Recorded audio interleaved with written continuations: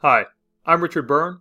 In this video, I want to show you how you can measure distances in Google Maps.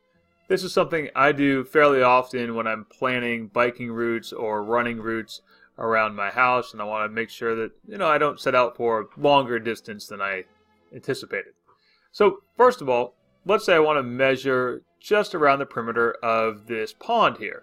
To do that, I'm going to right-click on the map and select Measure Distance.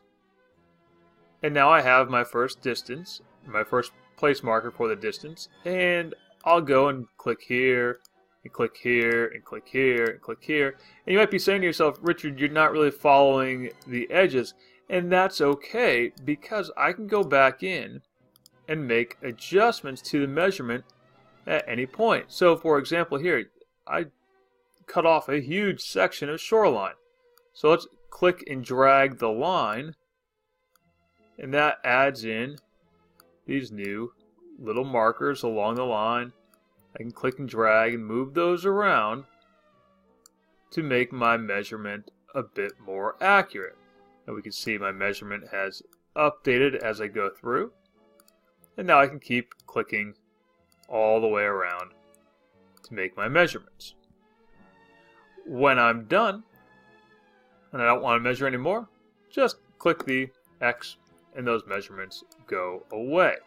Now, this measurement tool is different than the finding directions tool, because if I just use the find directions tool in Google Maps, it's always going to take me along the shortest path on real roads.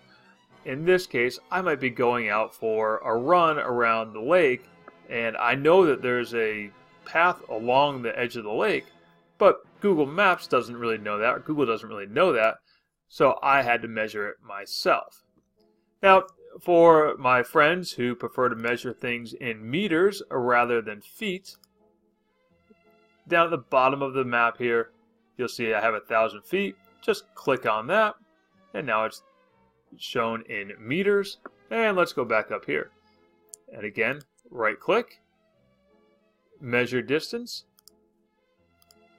and you can see I'm now measuring in meters as I go around this pond. So that's how you can measure distances in Google Maps. As always, for more tips and tricks like this, please check out freetech4teachers.com and practicaledtech.com.